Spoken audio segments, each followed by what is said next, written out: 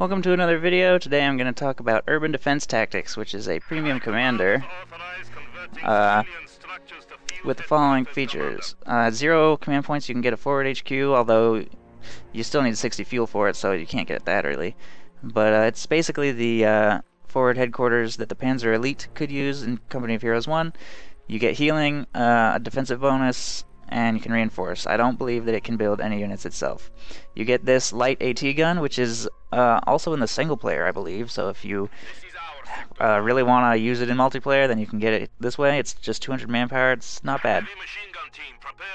You get armored vehicle detection, which you've probably seen in other commanders. You get booby traps, which is another thing that the Panzer Elite could do in COH1. But this version of the booby trap doesn't require any infantry to plant. You just click the ability and plant it, and it costs 100 munitions. And of course, incendiary artillery barrage, which we're all familiar with, brings incendiary rounds down to burn infantry. So, this game, I started out with support Compania. I like to make 1 or 2 squads of conscripts and then support them with an MG. And it looks like my opponent went with a strong grenadier start, going for the north half of the map.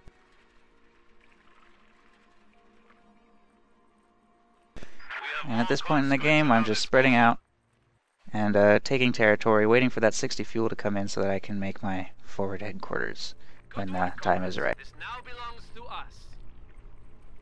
I'm spreading myself pretty thin across the map, worrying more about territory and less about winning the first engagement, although I am setting up an MG here, hoping that maybe I'll get lucky and the enemy will walk into it. I saw this glass shatter, so I know he's got something in this building, so I decided to point over here towards the middle. Little do I know, there's another squad there on my flank, so I turn to face it, and of course he leaves the building. He executes this first engagement really well. I pretty much stand no chance.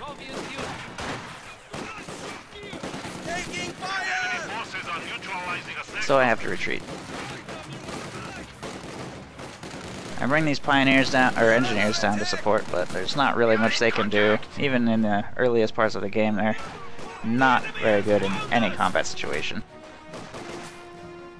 Since I see him making use of these buildings, I decided to go with some early Molotovs. You really can't go wrong with Molotovs if you're using conscripts.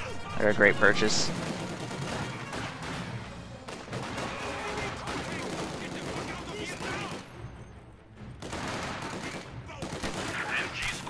Move up into cover, and I see him going for this building, so I Molotov the front door. Rather than Molotoving a building, you should always Molotov the front door, hoping that he will eject the building right there in that spot, and you might get lucky and kill a few. I didn't, but still a good thing to do.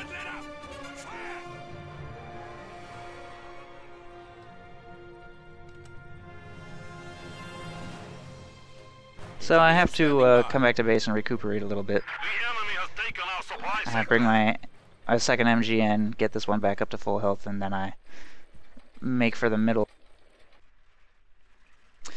I see this force down here capping, so I assume that he's probably moved some of his forces down to this south area. So I decide to go down there and counter his push. But it looks like he's actually retreating to get his units back up to strength, which I don't realize. It looks like he's also got a unit just sitting idle up here in the north. He could probably be taking my fuel if he really wanted to.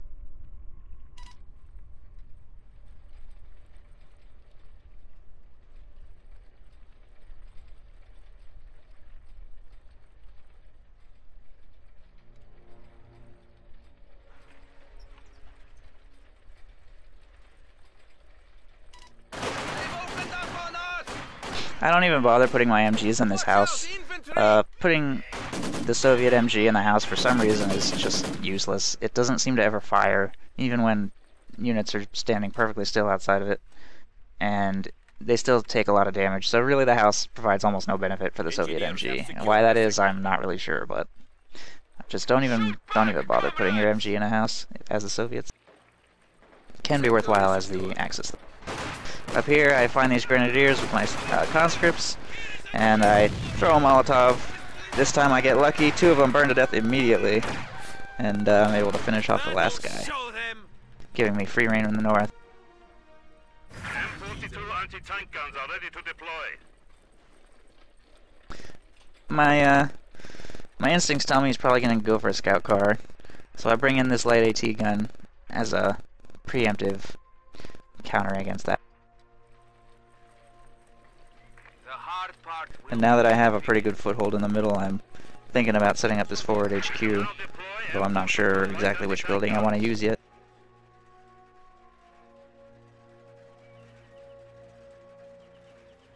People from Company of Heroes 1 probably know that setting up a forward HQ in this church is a very common strategy on Semoskiy, but it can often end in tears if you get artilleried to death.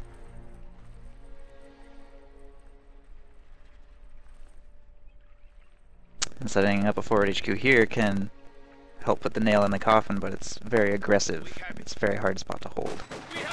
Of course, none of those things may hold true in COH2, with the forward HQ being such an unusual thing to see now. Got an MG covering this area. He won't be able to cross that easily. These guys retreat from my Molotov, giving me more time to capture the rest of the map and set myself up. I've got my MG here, my light AT guns, capping this back point. It's time to move up. I give myself a forward defensive position right here so that the conscripts can cap safely. I put this MG in the building because you need to occupy a building in order to turn it into a forward HQ. He tries to get past my MG with a grenade, but it's not quite enough. They end up getting chased up. Meanwhile, those pioneers aren't able to punch much of a hole. So I'm right, he did indeed go for a scout car. And it looks like he also went with a sniper. Probably to pick off my MGs. Although I honestly think a sniper is a bad purchase in almost any situation, because a 6-man squad is a lot to snipe.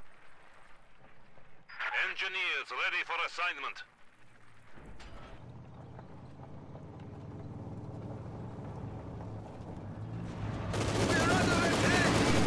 Scout car emerges from the fog of war, and I know that this MG is pretty much already dead, so I don't even bother retreating it. I just try and face it toward the scout car and do what damage I can, but it looks like he's blocking me anyway, so much for those guys. Since I know he's assaulting in the south, I move my AT guns up to take out his base defense. Although I kind of inadvertently blocked myself with this thing, and my AT gun's having trouble pathing past it. Well, that's okay, my actual AT gun is doing fine. Enemy MG is down. I move my stuff up to try and take out some base building. The sector is at risk. But his assault in the south is gonna take a lot of my territory, so I'm trying to put as much pressure up here as I can. Watch out! There's the sniper. Taking fire! Fresh conscripts have arrived. And here comes the scout car. He gets a little too close, I think, to my AT gun here. Yeah, it's just barely in range. I don't think he even realizes. And boom. Takes a nasty hit. He's busy microing a scout car. He lets my conscripts get a little too close to that sniper, and he shouldn't have retreated, but I'm not sure what he should have done. Probably just kept kiting me. When he retreated, he walked right back into the arc of my MG, and that's pretty much it for him. I keep my light AT gun pointed south so I can deal with the scout car if it reemerges. And at some point, I believe I start firing at this base building with my AT gun. There it goes. But it looks like he's making an assault coming up from the south still. All that's left to defend my forward HQ at this point is a squad of flame pioneers. I'm bringing down some conscripts to support, and I have a new squad coming. Meanwhile, he's grenaded my MG over here, so it's dead, and these conscripts are not going to win this fight. Oh, I got a lucky snipe with the AT gun, though. Look at that. but I'm busy microing this mess over here. He's stolen my MG that the scout car killed. So these guys are suppressed, but they managed to get in the house. I bring these guys up. Infantry has been killed. Death before retreat. Machine gun opened up. Throw a Molotov to try and kill his MG. And at this point I realize that my AT guns need to make a hasty retreat. Oh, my guys get grenaded. I don't even notice this, I don't think. Yeah, they all die. But I do get my AT guns out of his base safely. And I'm able to get back to this forward position of mine and reinforce, which, if I didn't have this, there's no way these AT guns would be able to stand up to anything without any support, really. And I certainly wouldn't be able to reliably beat Grenadiers with just an unvetted squad of flame pyos.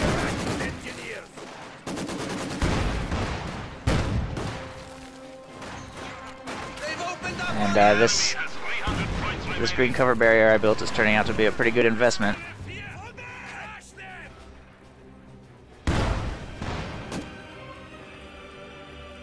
And this is where he kind of makes his makes a fatal mistake. He thinks maybe he can just overrun me by charging, but I do have 60 munitions stored up, and I've got the AT gun pointed right at the bridge, and he just walks right through that devastating barrage.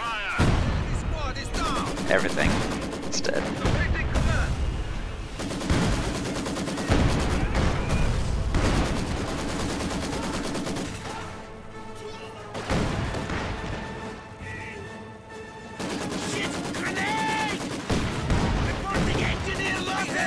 And at this point, I'm in a pretty good position. It would take a pretty nasty force to get past me. I've got a mine protecting my AT gun's flank.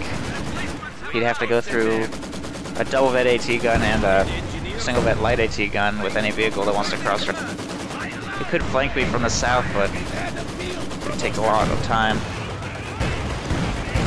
And he's not doing that great for resources. He's only got 100 fuel at this point, and my T-70 rolls on the field, and he has absolutely no munitions. He can't even Faust me. So my T-70 is free to just wreak havoc on everything he had.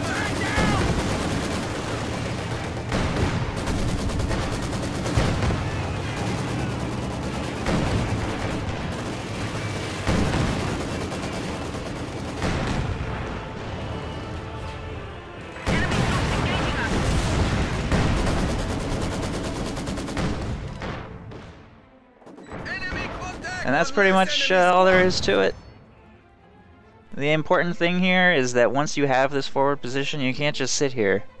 It's really important that you push into their base and just apply as much pressure as possible. You'd be surprised how much damage your AT guns will do to their base buildings, and you can take them out if you can just make sure that they keep firing, keep them facing the right direction. I had to back off, but I'm pretty sure I only fired like 2 or 3 shots at this thing. And look at that, it's already at almost a half health. So if you can just get some conscripts up there to give visibility, they're gonna die, but if you can stall by throwing Molotovs, make them maneuver around, if you can help out with an MG or something, and just keep shooting at their base buildings with the AT gun, you can get it down, and that'll really, really cripple their forces. Especially if they made the critical mistake of building their high artillery buildings closer to the entrance, for whatever reason. Some particularly careful people might put their buildings way back here in the back, and if they do, that's going to make this really difficult. But it does also mean that their units will be exposed when they retreat, and you may be able to kill a lot of their retreating units that way. And if you get low, rather than waiting till you're down to 1 or 2 guys and then hitting retreat, just wait till you're down to like 3 or 4 guys. You might want to run back here, reinforce. You'll even heal. You can reinforce and get full health and everything, and then you can just walk right back in.